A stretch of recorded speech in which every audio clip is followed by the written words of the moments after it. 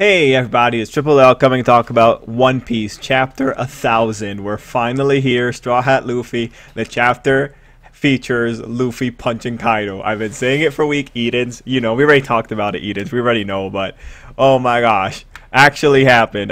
That's what I was thinking. That seemed about appropriate for Oda. I know people were hoping that we were going to get an update on the rest of the world, but nah, man. Nah, that's too much to hope for. This is the manga where the Straw Hats were able to get away by getting in the mouth of a sea giant. It's different. Anyway, for chapter 1000, you know, it's a chapter that's all about like pumping Luffy up kind of thing. You know, like it's Ace premising like, hey, don't make fun of him. Yamato drawing comparisons, saying that she would never make fun of him. And then we got at the end of the day just Luffy attacking Kaido. There's a lot of really hype moments. The spread of 5 Supernova versus Kaido and Big Mom, obviously amazing. It looked great. We're gonna take it in order here though, just to make sure that we don't miss anything. And I might miss a few points here as well because I'm not fully remembering some stuff here. Anyway, let's just get into it very quickly.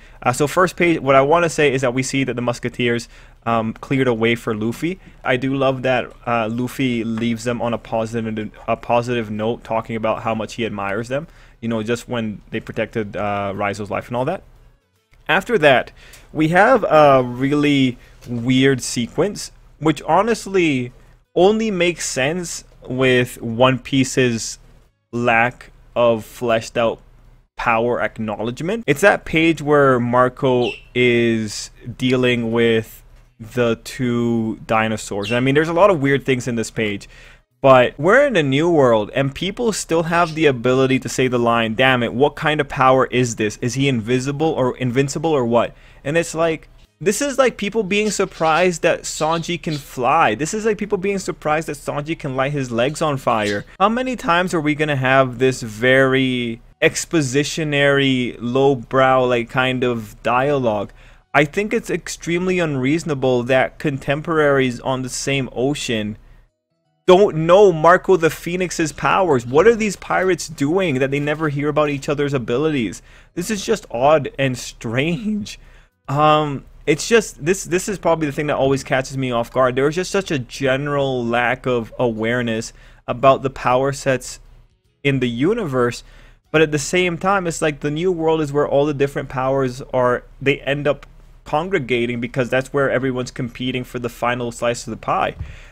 So, you know, seeing Queen, who's supposed to be this top person in Kaido's area, commenting on Marco, when you live in a world of One Piece where there's underground brokers and people doing negotiations and all that kind of stuff, that you don't know about these little things is just, it's odd. It's an odd, you know what I mean?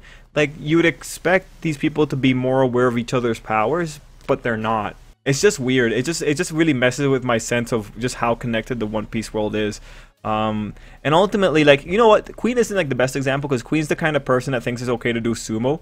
But then again, it's just so odd seeing this kind of gap between the awareness of powers. Like, this isn't East Blue where people didn't believe that devil fruits existed. This is the new world. Again, I expect better from these people. That said, Queen's showing something that I find really weird. What is going on with Queen's neck here? There's a bolt, there's like some kind of what's going on with his neck? This doesn't make sense. I don't fully understand what is why does it look like his neck was lopped off and replaced with a machine? That wasn't the case in the previous one. It's just so weird. It's Oda trying to say that he squeezed his neck into a tube to elongate it or something. It's just so odd. Honestly, the fact that Marco is even able to handle the 2 on his own, like, what does it even say about the Whitebeard crew's ultimate potential here? what a time. Anyway, the next couple pages is of course the build up about what Odin said. It's really interesting that Odin picked out 20 years specifically that a group of young and powerful pirates will arrive. Really weird. I do wonder again, Toki, could you see the future? Because if you could see the future, that what I'm really thinking is like we're still expecting 9 shadows to take on Kaido, and it's like we got 5 up there. I would love to see more. Another thing that I was thinking about as I was going through the pages, I was really wondering if maybe Luffy didn't initially say he wanted to be the king of the pirates, because I remember that flashback with Sabo and all that, and I remember sometimes people were saying that maybe Luffy didn't say he wanted to be the king of the pirates, but something more. But with the way that Yamato is talking about it, saying that a big figure said the same thing, and Yamato is saying, okay, so the way it works, Yamato said in her mind that the king of the pirates also said the same thing. She never vocalized those words, instead saying there's a certain big figure that also said the same thing to Ace. The way I'm seeing it here, it does seem like it's still about being the king of the pirates, because that makes sense, but I really hope that there isn't some other thing that Luffy said along with it. Anyway, it was actually cool to see how Ace got the Vivre card, and then let's see, after that, and let's see, we have the general situation of everyone showing up. So again, the double spread was pretty cool. It's funny to see not Spinner, he spins a lot. It's funny to see Killer up there, because Killer is the kind of guy whose name is Killer. But yeah, no, like the idea of Kid, Zoro, Law, and Luffy up there. Like Law's already like done what he needed to do. It's cool to see the 5 of them up there. I do think it's funny that Law's the kind of guy that can just go up there whenever he wanted to, and that's just very much what he did. But seeing the 5 of them face 2 of the Yonko, that's going to be pretty great. I do hope more people arrive, but it's honestly a question of who else is going to arrive. I mean, at this point, Jinbei's taking on a captain. Sanji's busy with a captain that honestly is a little bit more dangerous for him than anyone else there in that building. And then we have Frankie. We have like the big players of the Straw Hats in check. And given that right now we're talking about the next generation of powerful pirates, you know, this is going to be interesting to see if there are going to be 4 more people arriving here and to see who's going to be potentially helping. Anyway, after that, we have like the big showcase of Luffy like helping out the 9 that were taken down. It's good to know that they're all very much alive, and again, good to see Law helping out there and pulling them away. I like that Law looked very somber with it. Good move on his part. And then after that, we go into, of course, Kaido's swipe. Luffy gets above him, so Luffy still has high mobility. Kaido taking that hit makes sense to me because Kaido's never the one to shy away from a hit. He's a tanker, not a dodger. But he does seem to get pretty well hurt. Luffy uses Red Rock, and in the fan translations they're calling it Rock as in R-O-C-K. I do think there's enough reason to say that that might actually be Rock, R-O-C, which refers to a mythical large bird monster kind of thing.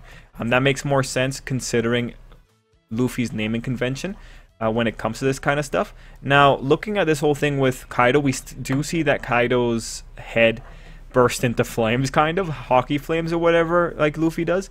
So that's pretty neat. It's cool to see Big Mom have that little panel of shock. I'm ultimately very excited about this chapter. I think this was really neat. I want to see more. Again, the image of the 5 facing down the 2. I really do hope we see 4 more. And when we're talking about the future, like, I'm not expecting like high-level team play. The only ones that should really be pulling off high-level team play are Killer and Kid together, and then Luffy, Law, and Zoro together.